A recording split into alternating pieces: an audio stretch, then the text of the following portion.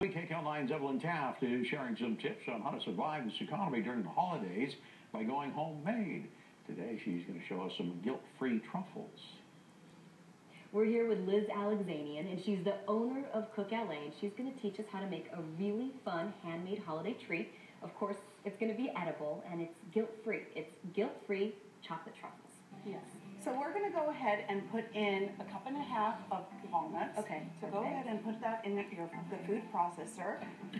Now put in a dash of salt and grind everything together.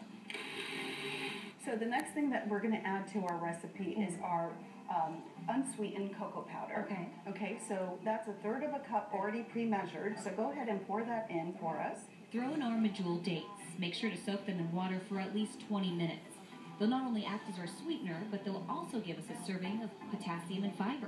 All right, we're going to put in a 1/2 tablespoon of pure vanilla extract. And the next item that we're going to go ahead and add to our recipe is our organic agave nectar. I love agave.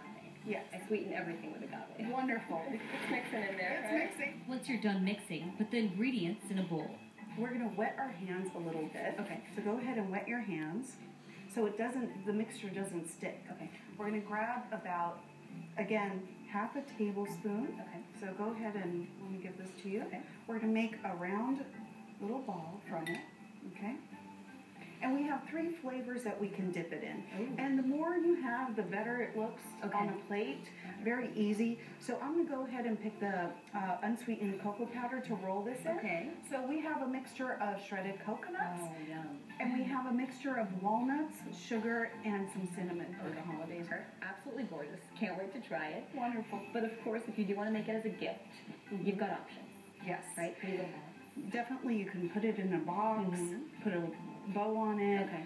put a nice little card in the front. Okay. It's very homemade, very easy to make. Love it. And you didn't take too much time to make it. So here's the part we've all been waiting for. We want to try it. I know I've been very excited, so let's give it a shot. Cheers! Okay, that's good. So now it's your turn to do it at home.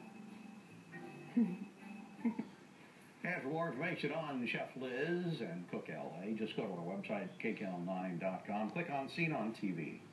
Coming up next,